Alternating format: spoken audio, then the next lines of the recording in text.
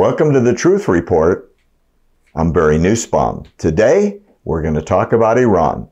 Iran, the Iran nuclear deal, also known as the JCPOA, what is happening in the Middle East that could be leading to war or at least more armed conflict, and what we are doing about it here at home in America. Let's start with the news, what's been happening, and then what we might be able to do about it. So obviously, President Trump pulled us out of the JCPOA last year. The JCPOA, the Joint Comprehensive Plan of Action that was supposed to rein in the Iranian nuclear program, preventing them from being terrorists, preventing them from developing nuclear weapons for aggressive purposes, has failed miserably. Not only are there numerous proofs of violations of the JCPOA. For those of you that have followed my activities on this story for the last several years, you know since Obama rammed it through, it was done without congressional approval. It was faulted from the very beginning because it never required inspections anytime, anywhere, without notice. Obama had promised all those in his very famous Rose Garden speech announcing the deal, but it never made it into writing. Kerry agreed to something that was appointment only on certain installations, and if you don't give notice, you don't get in. And if you don't have permission, you don't get in. And without an appointment, the gates are locked. And all military sites with nuclear materials and nuclear centrifuges put together there were permanently off limits. So until recently, we had no proof as to what was going on there. What happened for the proof? Well, quite simply, Israel smuggled out several tons worth of documents from a secret Iranian nuclear warehouse in Tehran that proved that the nuclear program never stopped, that the intention all along was to develop enhanced fissionable materials that could be used for bombs, and the missile program was going full speed ahead. Now, this does not include the other news, which we know all about, which is ever since the JCPOA was signed and intended to create a path for Iran to be a peaceful nation, to be accepted into the nation, the League of Nations around the world as a regular participant. What have they done? The opposite. Exported terror all over the world, exported terrorism, both them personally and through their proxies, and they're spending money to destabilize regimes everywhere. So the JCPOA, massive failure. So what has Trump done in the past year? Well, he's instituted massive economic sanctions, which have put the Iranian economy on the brink of collapse.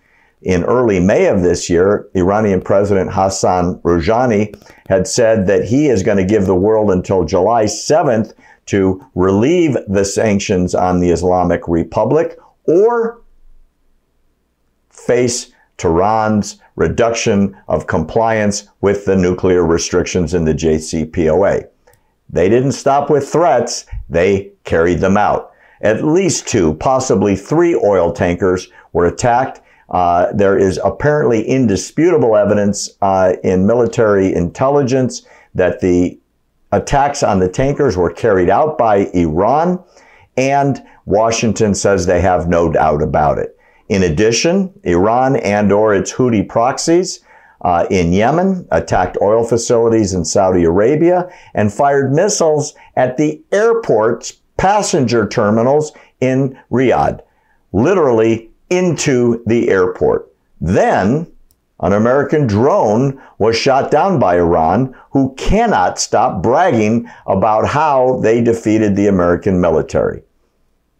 Now, most recently, an Iranian oil tanker has just been seized by British commandos for violating the oil export regulations that were instituted by the EU and the UN.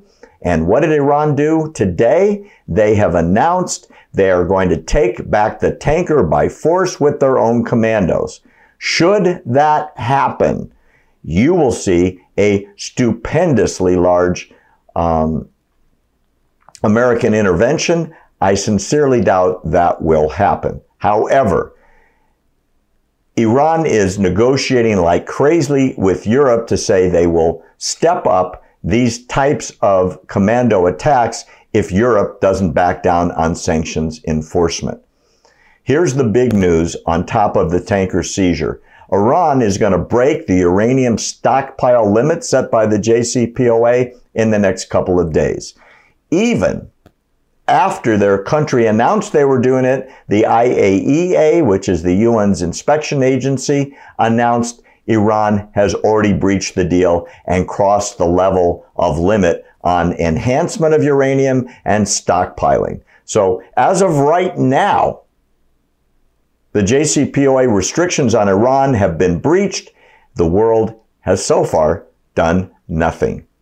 So now what happens? Well, Donald Trump has threatened even more sanctions. And should Iran move against the United States again, he is threatening catastrophic responses, the likes of which they have never seen. Is it going to happen? Well, who knows? What we do know is American response was set up, was planned, was authorized when the drone was shot down, and Trump apparently called it off at the very last minute. We don't know why. In the last couple days, several GOP senators have sent a letter to President Trump urging him not to back down, not to give in to the nuclear blackmail of Iran. And these senators released the letter after the IAEA confirmed that Iran has violated the JCPOA and they're making nuclear material like crazy. Here's an interesting side development in the presidential campaign. Not a single one of the many, 24 people running for president on the Democrat side has said they will not go back into the deal. In fact, they've said the converse. All have said the JCPOA negotiated by a sort of traitor John Kerry was a great idea, and they want to go back into it, and if elected president, they will do so. Isn't that amazing? They are saying to the world that what England and Germany did in 1938, which is the appeasement of Hitler. Remember the famous speech, "There will be peace in our time," when the Prime Minister of England landed back in London in 1938 after meeting with Hitler about Hitler seizing the Sudetenland of Czechoslovakia. Within a year, World War II had started.